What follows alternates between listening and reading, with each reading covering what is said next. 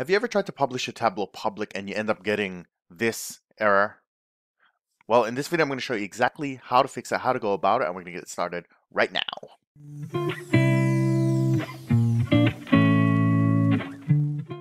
All right, this question comes from Abhinav, and I'm so sorry it took me so long to get to your question. It's just been super crazy on this end, transitioning to a new job at the moment, plus trying to build the website and, doing YouTube and Udemy. It's just a bit crazy. So sorry it took me so long to get to your question. I've done some testing on this problem. So let me just explain the problem for everyone else. So you have, let me actually bring up Paint. Okay, here's the problem. So you have two pieces of software in Tableau that lets you do the visualizations. You have, let's call it, actually, I'll just use the Paint. You have Tableau Public and Tableau Desktop, all right? Tableau Public, all right, which is the free version. So let's just separate this out. So you got Tableau Public and Tableau Desktop. This is the one that costs $1,000, 1,000 US, I think.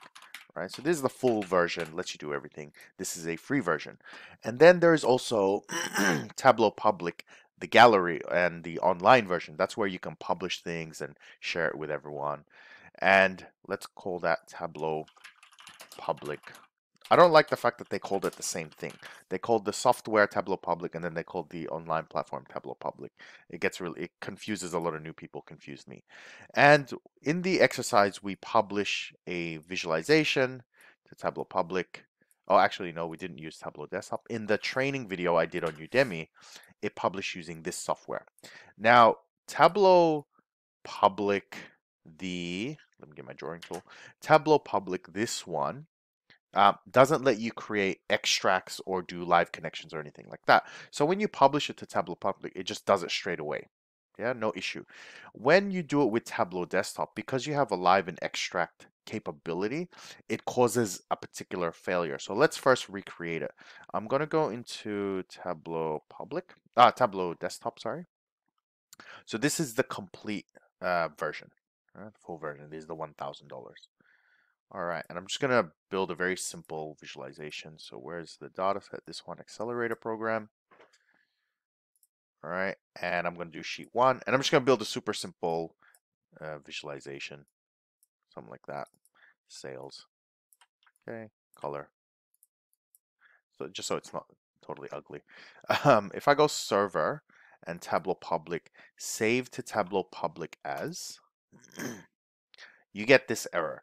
And it's kind of confusing what the error is exactly, but you cannot do a live connection to Tableau Public Online. You have to convert it to an extract first. So what you do is you go here into your connection, edit data source. We're going to click on extract. Okay, so it's going to blink and some buttons are going to change. And then if you click on sheet one here at the bottom, it's going to ask you, where do you want to save this extract? So I'm just going to save it here in downloads, save. It's going to churn and do some stuff. When the data set is small, there's usually no progress bar. It's just instantaneous. So we go server, Tableau Public, do the same thing, save to Tableau Public as. Right, and now you can see it is working, and that is because you're sending an extract rather than maintaining a live connection between Tableau Public and Tableau Desktop. So if I click save, it's going to do the whole publishing thing and you'll see everything else, which is all pretty standard. But now let's do this in Tableau Public and I'll show you don't get the same error. So now I've got Tableau Public, okay, and this was the test I did before. Let's do the same thing. All right, here we go, sheet one, and you can see straight away that there's no option for live or extract. So go sheet one. Yeah, let's go category, subcategory, let's do sales. Something like that. Now, there's no server button either. It's here in file, save to Tableau Public as. And then it goes in straight away. There's actually no check, which is why it's a bit confusing. So what I'll do is I'm going to modify the Udemy course and add a little note there that you do need to convert it to an extract first, so that there's no confusion. And that is it. That is how you solve your problem. So just remember, make an extract and that should solve your problem. That's it. Have a good day and I will see you next time.